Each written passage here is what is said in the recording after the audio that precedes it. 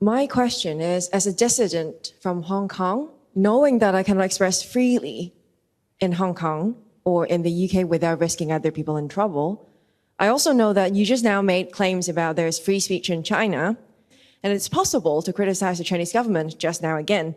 Can you please demonstrate that free speech and tell us what are Xi Jinping's two worst mistakes in the past 5 years? Great question. If you can demonstrate to us that it's okay to criticize Xi Jinping, the Chinese government, and China, or even just say Xi Jinping kind of resembles Winnie the Pooh, would be good enough for me. Thank you.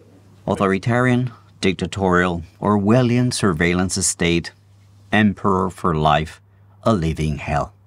That's how China and its government are often described to me in the comment section of my videos, usually by people who have never set foot in the country and only get their ideas about China by listening to YouTubers who have left the country nearly 10 years ago and lie for a living, or by parroting lies from cult whose only purpose is to help three-letter agencies overthrow the Chinese government, or even worse, by repeating what media, politicians and pundits tell them is happening in China, yet they do not trust those organizations, those people, when it comes to their own country's affairs.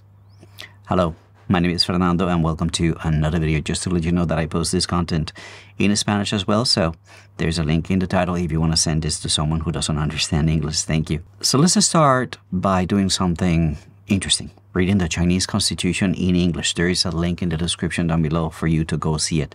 It's Chapter 2, Article 35. It says, citizens of the People's Republic of China shall enjoy freedom of speech, the press, assembly, association, procession, and demonstration. So it's there. It's in the Constitution, their article regarding rights of the citizens. Now, are there examples of citizens exercising their right? Just watch here as I talk. There are people saying things that they dislike about this, about that, people protesting when they feel that they've been wronged by their government, people demanding change, like during the 2022 COVID at the end of that year, after that Urumqi fire that took place. You saw all that in the media, didn't you? Media that covers accidents and terrible things that happens, people on social media demanding explanations or expressing dissatisfaction. Here's a quick reminder though. There is no anonymity online in China. Yet these people feel they have enough freedom to go online and do this. If you are on Chinese social media like Douyin or Weibo, you see it daily. Because, yeah, well, China is a great place. There are things that happen. China isn't perfect. But things get voiced and things get fixed. Just like in the previous video that I showed you. That 12345 hotline, which is a nationwide thing. Each city has its own number and its own office. And it is the duty of whoever is picking up the phone to follow up on your claim, on your case, until that case is closed. That 12345 hotline was built upon the Constitution of China. And let's watch here again, same chapter, Chapter 2, Article 41. Citizens of the People's Republic of China shall have the right to criticize and make suggestions regarding any state organ or state employee, and have the right to file with relevant state organ complaints, charges, or reports against any state organ or state employee for violations of the law or dereliction of duty.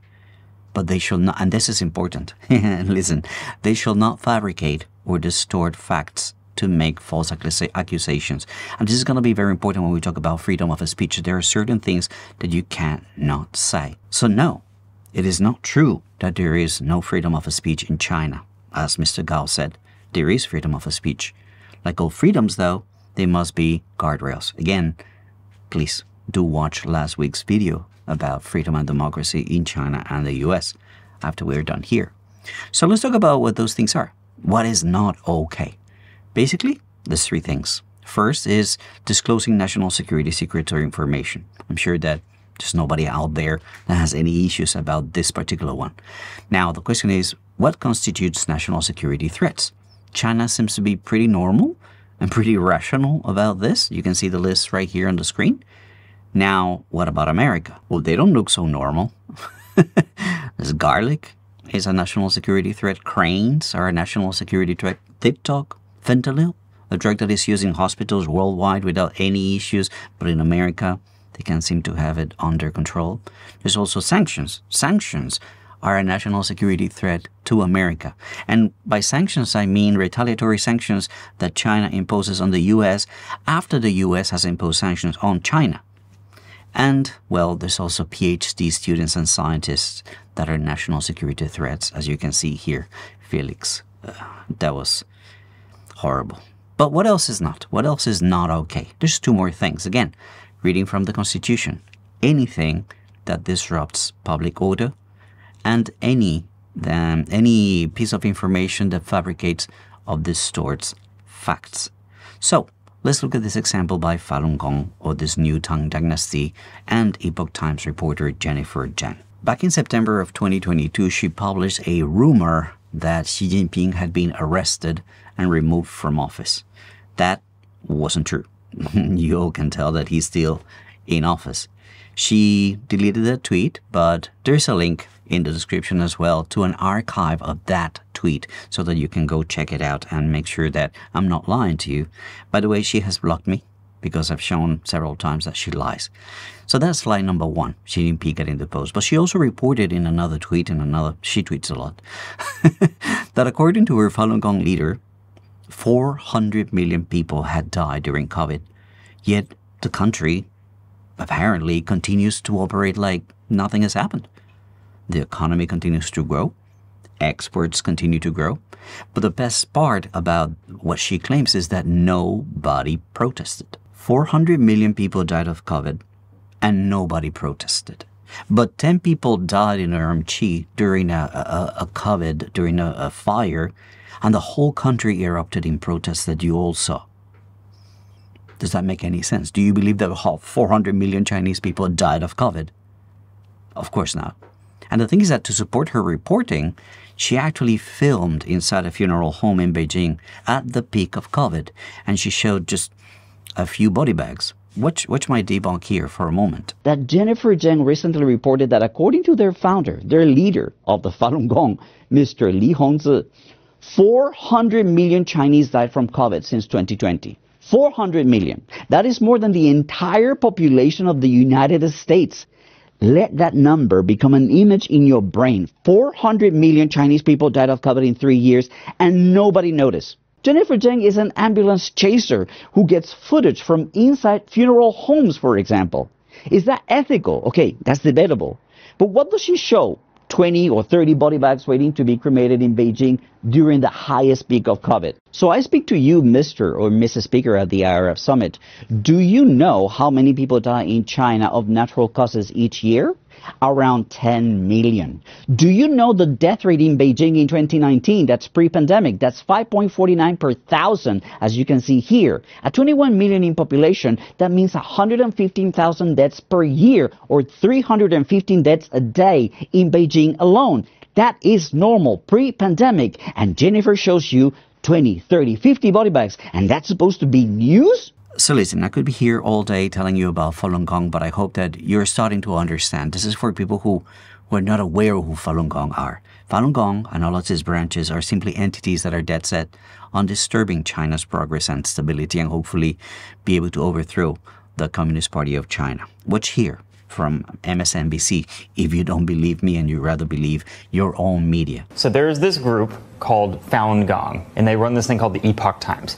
If you are but based on ad targeting, if you're over 50 on Facebook, you probably got one of these ads. They are, I would say, pretty much everywhere. And their end goal of the spiritual group is to bring about a judgment day that will pit communists and communists to hell and anyone who's sympathetic to them to heaven. But when you look behind it, you see it's nonprofit. So the Falun Gong has several media arms. One is the Epoch Times, which is this. One is NDTV, which is their television production company, which they make tons of weird interviews and they do YouTube shows. And then the other is Shen Yun, which if you've ever been anywhere, you've seen these ubiquitous advertisements for a dance troupe that looks like a traditional. Yes, yes, this is actually aligned with them as well. So that's their media arm. Really, this is a decades-old media arm of a anti-Chinese government propaganda outlet. So usually the people that are working there are just Falun Gong volunteers. So they're people that practice the religion or the spiritual movement, and they also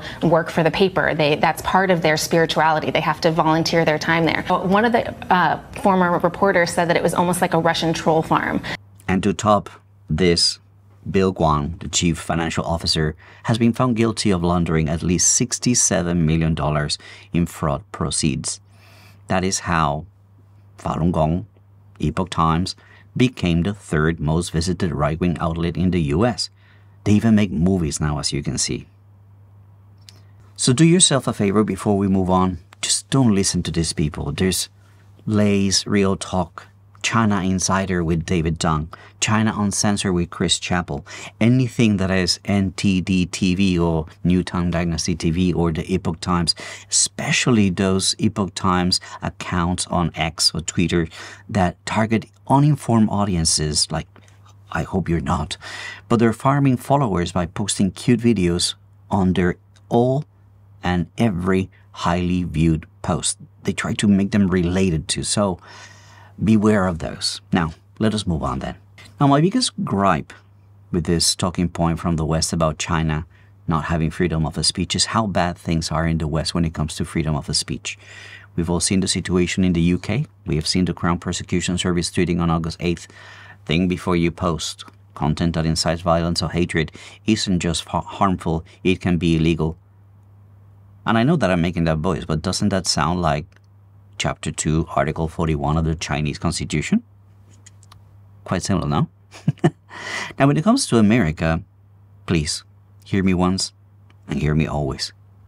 Your sacred freedom of speech is like throwing a bone to a dog to keep him distracted.